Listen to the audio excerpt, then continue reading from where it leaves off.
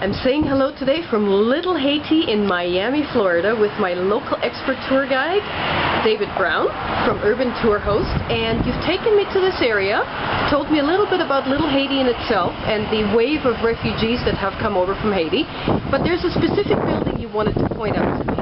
Well, yes, I mean, this is really the heart of the community, 54th Street. You're going to see other intersections and streets, but I wanted to just point out in the distance here that we have so many small businesses.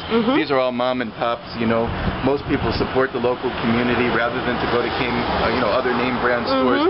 People really do support, and a lot of people don't have a car.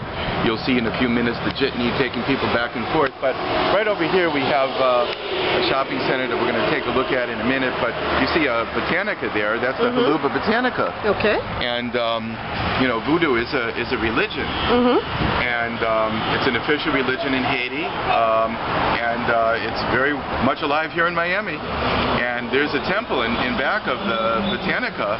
I'm not sure if it's still active, but there's been many a voodoo ceremony that take place in this community, and we have quite a few different attractions. You know where I'm going to take you next? No idea. I'm going to take you for some Haitian ice cream. Oh, okay. Oh, this one here. Yes. The cake. How do you spell? How do you pronounce actually, that?